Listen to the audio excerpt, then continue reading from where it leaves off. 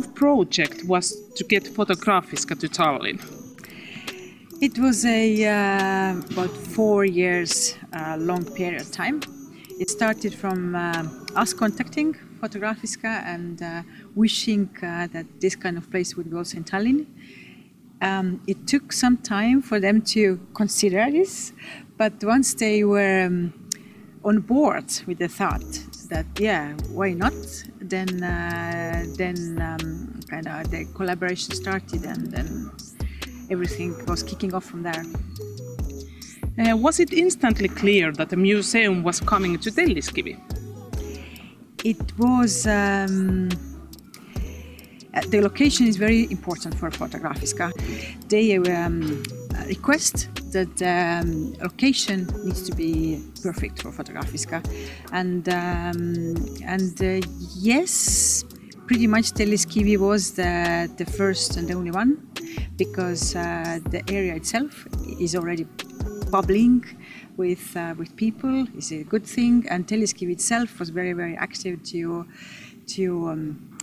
attract us here, because they had this empty building that was kind of waiting for us, as they said, and there were many people, many different businesses that wanted to come here, and they said no to everybody, until the Fotografiska idea came on board, and they said yes. How big renovation was it for the museum? It was a total renovation of the house.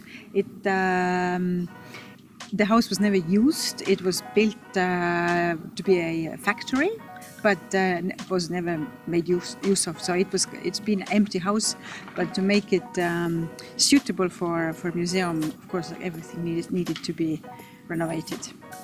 We are jokingly calling it as a culture house because we're trying to give reasons to come here on a daily basis.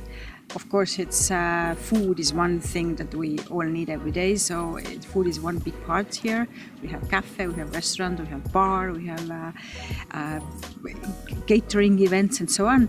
Concert place, it's a party place, it's a place where talks and discussions takes place. So it's all this extra that's coming with the exhibitions that themselves differ very, very fast. We change exhibitions in every 2.5-3 months. Your restaurant follows zero waste principle. What does it mean?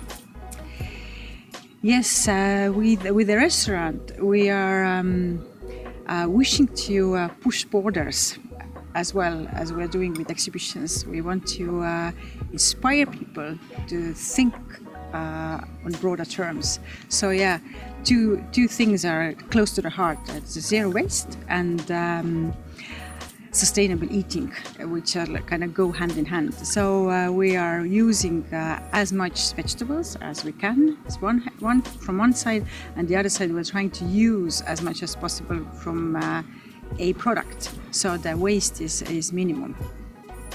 You introduced the work of many top international photographers at the museum.